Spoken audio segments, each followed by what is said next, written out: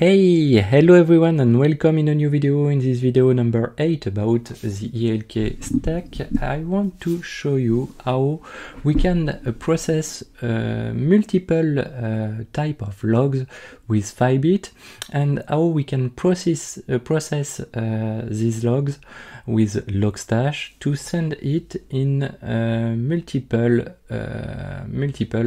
Elasticsearch indices. So to do it, we just reuse our ELK stack. In the left side, left terminal, we have our Logstash, Kibana, and Elasticsearch, our ELK stack, and in the right side, in the right terminal on Elastic2, we have just our Filebeat, and we have Docker, and we want to collect the Docker logs, and we want to collect syslogs to send it to our Logstash and to process it. So to start, you can find the link in the video description if you want to reuse the same files. So we have only two files. We just use for beginning, we use the Filebeat. I copy the two types. We have the type container, like in the previous video, to collect the varlib docker containers logs, and the syslog. So I copy it. I go on my server in /etc filebeat.yml. I remove all what we have on our Filebeat input. I paste it.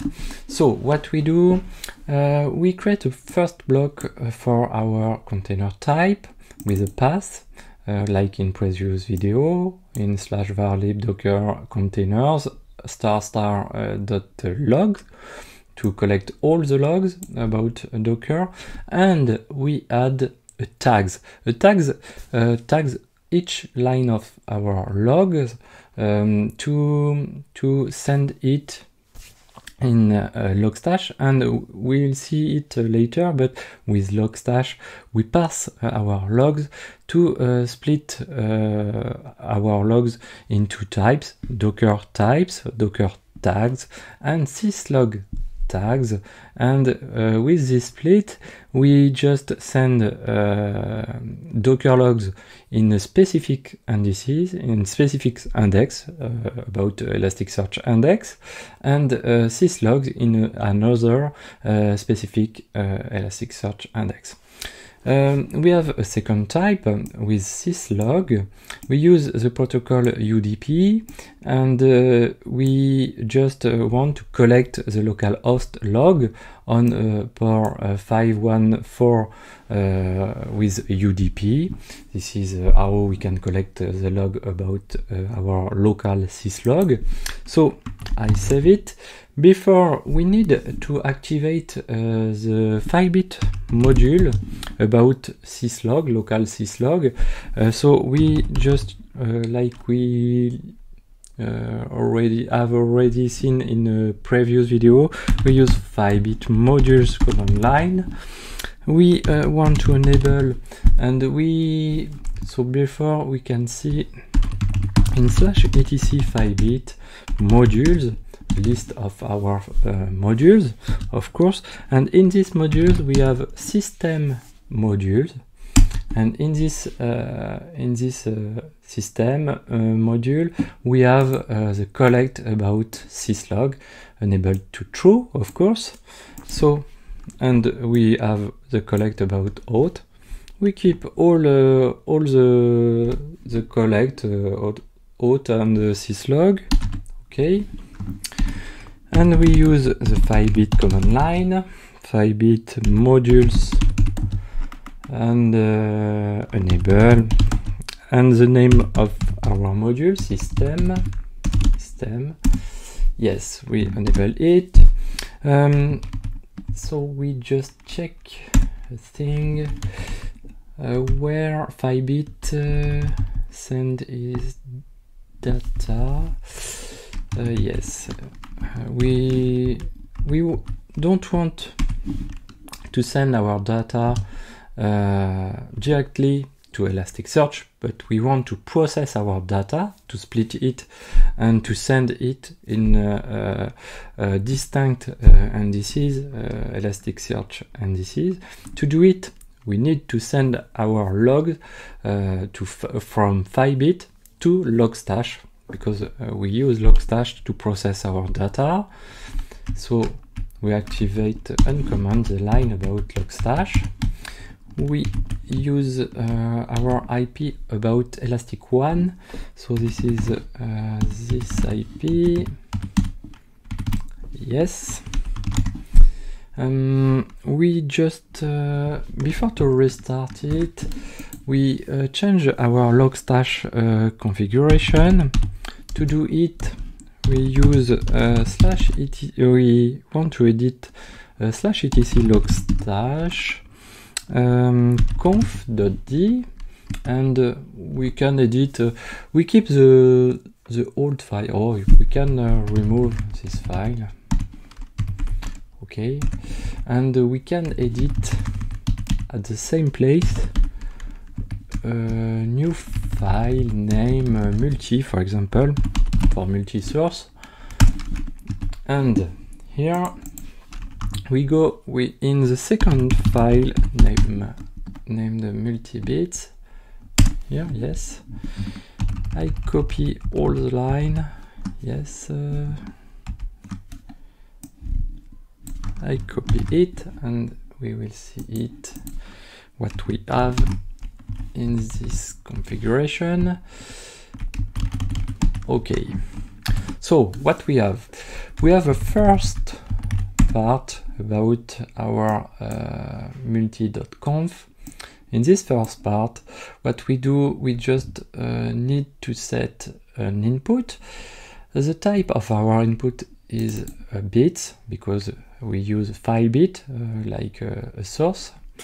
We listen on port 5044, and we have a second block, very important, the filter block. We'll see it later in details, but we don't need to understand exactly what we do. We set a first part when we want to first of all, we check if a line of log is a line about syslog. So to do it, we use a filter on filesetName. FilesetName is the type of the Filebeat, and the type of our Filebeat is syslog. So we apply on, if we are on the type syslog, we apply a grok, like in a previous video we reuse grok. We'll see it later, but we can use a tool who can help us to define the grok for the syslog log, and to pass all the line. We reuse it. We add the mutate, and mutate is very important. If we need to understand something about each line, we just want to think to add a condition about syslog, and if we are with a syslog line, we add a tag named syslog, because if we check our Filebeat configuration, we can see for container logs, we can add directly with Filebeat a tag named Docker, but with syslog we can't do it. Okay, so we want to filter and to split our log with syslog one part and in other part Docker, and to do it we do it with tags, and to do it We just need to add, when we are with syslog, a tag named syslog, and for container we have already a tag named Docker. So that's all. We parse our container logs, of course, to split each element of logs in a field. And finally, what we do, we use an output, and with this output we send, of course, all our line in an Elasticsearch index, and we have two indices, one index about syslog and one index about Docker. We split it on the tags. If we have a tags named syslogs or contain syslogs, we use an output type Elasticsearch on localhost, but the index prefix is syslog. And for Docker, if we have Docker contains in tags, we use the same output, but we change the index prefix to Docker. So I save it. I restart our Logstash. systemctl restart Logstash. Okay. That takes a few seconds. And after it, what we do, we restart our Filebeat. systemctl restart Filebeat. Okay. To test it, we need to have a container. If I check sudo docker ps, we have no container. I run a container and docker run. Syslog already run, of course, because we have at any time logs with our syslog. When we restart a service, we have a log. When the system do something, we have potentially a log. And we do a sudo docker run -d --name c1 for container 1. We redirect and expose a port on 8080 for the port 80 of our container. We use the engines, okay. And now what we do a curl to send a request on our engines about Elastic2, a curl on Elastic2 on port 8080. Okay, I can send many requests like here. We can go on our Elastic on our Kibana. If we go on the left column, we have management, and in stack management we can go in index management, and now what we have two indices, one index about Docker and another index about syslog. Okay, if you want, we can go in index pattern. We can create a new index pattern, and we can index pattern for syslog, like here. Next, we have a timestamp, create an index pattern. We can create another index pattern about Docker, the Docker index. Okay, we use a timestamp, of course, and we want to create it. Okay, I go in analytics section and discover. I want to use a discover, and I check the Docker logs. What we have some logs about Docker. If I check, we have our request and the engines line. I think we have it. Where it is?